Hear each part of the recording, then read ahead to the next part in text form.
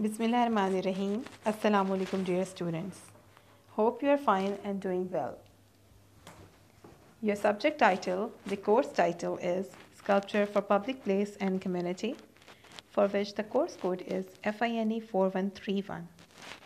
Today in the lecture number 22, I will discuss about the wire art sculpture artist, and I will tell you that how they make the sculptures with the help of wire.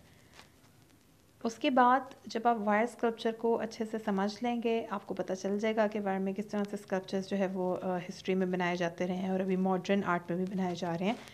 उसके बाद in the next lecture I will give you an assignment in which you have to make a sculpture with help of wire. Well, I am Sana Arslan from University of Education, Lower Mall campus. Here is your course outline, which includes Introduction to Modern Sculpture, Concepts of Modern Sculpture, History of Modern Sculpture, Pre and Post Surveys of Attitudes about Public Art and its Community, Art, Space and City, Wildlife Sculpture, Kinetic Art Sculpture, History of Community, 3 projects on world-renowned community, and slide lectures on historical and contemporary sculptures and movement. इनमें से काफ़ी हद तक जो topics हैं वो आपको पहले ही मैं अपने पिछले लेक्चर्स के दौरान पढ़ा चुकी हूँ. उनमें से काफ़ी के ऊपर आपने प्रैक्टिकल भी किया है और अब मज़ीद जो चीज़ें हैं जैसा कि वायर में है, मेटल में है या फिर काइनेटिक आर्ट स्कल्पचर है तो उसके ऊपर अब आप अपनी प्रैक्टिकल असाइनमेंट्स करेंगे और ये लेक्चर्स जो हैं वो आपको हेल्प आउट करेंगे to understand more about the treatments of making the sculpture in wire. And after that जो है वो मैं काइनेटिक के बारे में भी एक आपको असाइनमेंट दूंगी. सो वायर स्कल्पचर आर्टिस्ट कौन कौन से हैं और किस तरह का काम करते हैं. यहाँ स्क्रीन पे आपको वायर में बने हुए स्कल्पचर्स नज़र आ रहे हैं और जिन आर्टिस्ट का ये काम है उनका नाम है William Arnold. He has had a lifelong love of animals and by the age of 14 had taught himself taxidermy from library books. So he had a lifelong love with animals और 14 years की as से ही वो जो art of टेक्सिडर्मी था उसको उन्होंने library books के ज़रिए सीखा. This is a wire sculpture of a dear in which William Arnold created. ये जो एक उन्होंने क्रिएट किया है I must say that this is a wire sculpture of a dear in which Warner Arnold has created a beautiful sculpture with help of wire. He is famous for many wire pieces, for example, buffalo wire sculpture in which was one of his biggest projects he did. And however, one of his most famous is this deer. तो इन्होंने बहुत से projects बनाए हैं और उसके अलावा उन्होंने buffalo और उस तरह के काफ़ी animals भी बनाए हैं. But ये जो deer का sculpture है ये उनका बहुत famous sculpture है. Barry Sykes dog and fur in wire beautiful sculpture है. यहाँ पे जो आपको डिटेल्स नज़र आएंगी इंतहाई उम्दा तरीके से वायर का इस्तेमाल किया गया है और जो डॉग का फ़र होता है उसको भी क्रिएट करने की कोशिश की है. अब फ़र एक बड़ी मुलायम सी चीज़ है जबकि जो वायर है वो उसकी निस्बत हार्ड होती है. इवन जो सॉफ्ट वायर है वो भी फ़र की निस्बत तो हार्ड ही है. तो उस वायर के साथ बड़ी खूबसूरती के साथ उन्होंने फ़र को पोर्ट्रे किया है और यहाँ पर आप डॉग का जो स्कल्पचर है इन वायर उसको देख सकते हैं.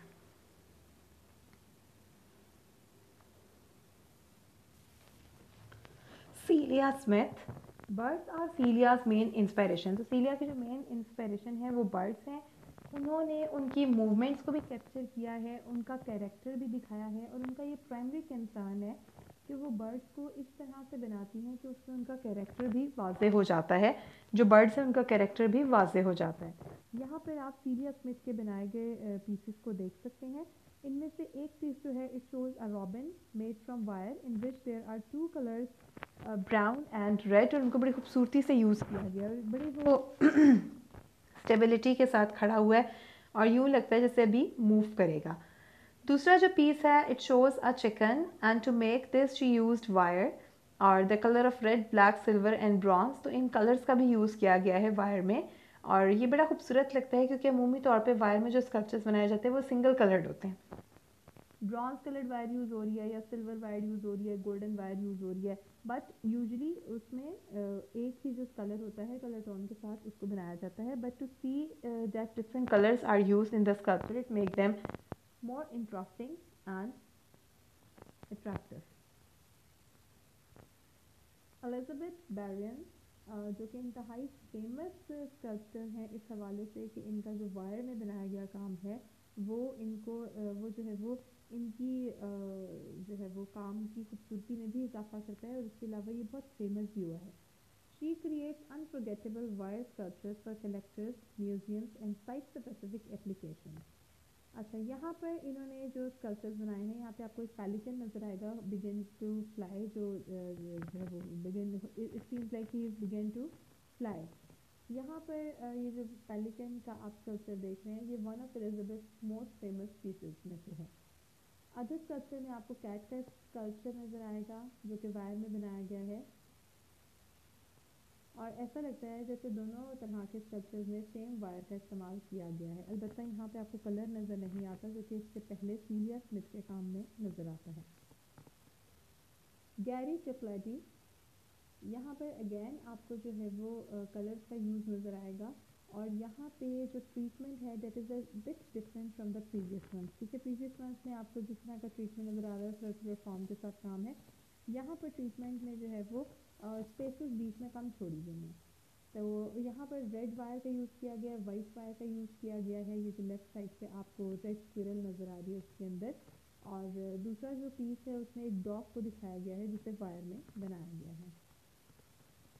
यहाँ पे आप जो है वो एक क्लोज इमेज देख सकते हैं जिसमें आपको क्लियर नज़र आ रहा है कि वायर के साथ जब कोई भी स्कल्पचर अपने आर्ट पीसेस को बनाता है तो वो किस तरह से वायर्स को फोल्ड करता है, उनको मोल्ड करता है, उनको घुमा के उनको जो है वो किस तरह से किस फॉर्म के साथ उनको ट्विस्ट देता है और फिर उन्हें यूज़ करता है.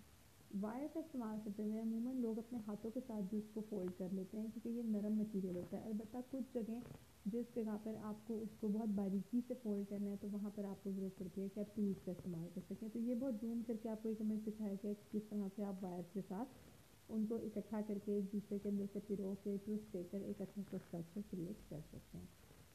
यहाँ अगेन आपके लिए 4 एग्जांपल्स हैं जहाँ पे कैट, फिश, हॉर्स और एक फेस जो है वो आपको नज़र आ रहा है और आप देख सकते हैं कि किस तरह से वायर को यहाँ यूज़ किया गया. अच्छा, वायर की एक बड़ी खूबसूरत बात यह है कि वो जो है वो एक चीज़ को बनाने से दूसरी चीज़ के बनाने तक जाने में जो बीच में लाइन क्रिएट होती है उसकी जो मूवमेंट है वो बड़ी खूबसूरत लगती है.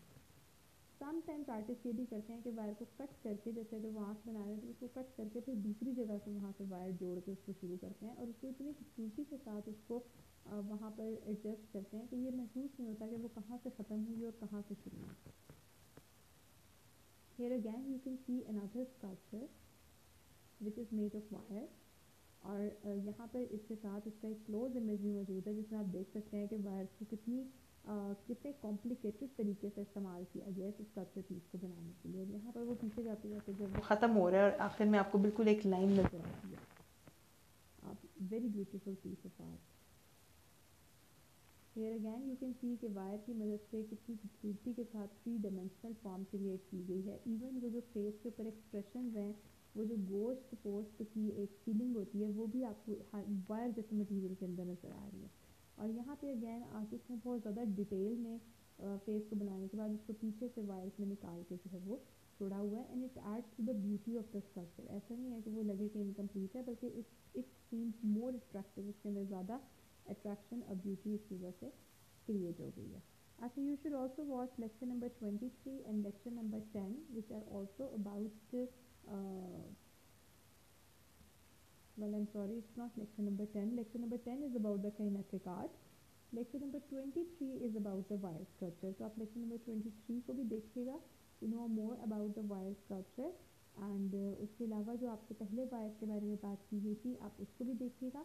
हाँ, काइनेटिक के बारे में जो है वो आप जब वायर वाला काम कर रहे हैं तो उसको भी एक दफ़ा ज़रूर लेक्चर नंबर 10 को रिवाइज कर लीजिएगा क्योंकि वायर के बाद हम सेकंड जो है वो काइनेटिक आर्ट स्ट्रक्चर के बारे में मैं आपको बताऊंगी और आप उस पर काम करेंगे. तो होपफुली आपको जो आज का लेक्चर है वो अच्छे से समझ आ गया होगा और आपको वायर के बारे में एक जो है वो इन्फॉर्मेशन में इजाफा हुआ होगा कि अगर आपने काम करना है तो आपने किस तरह से अपने वायर को फोल्ड करना है, मोल्ड करना है और फिर आपने अपने सक्सेस को बनाना है। So best of luck, stay blessed, अस्सलाम वालेकुम।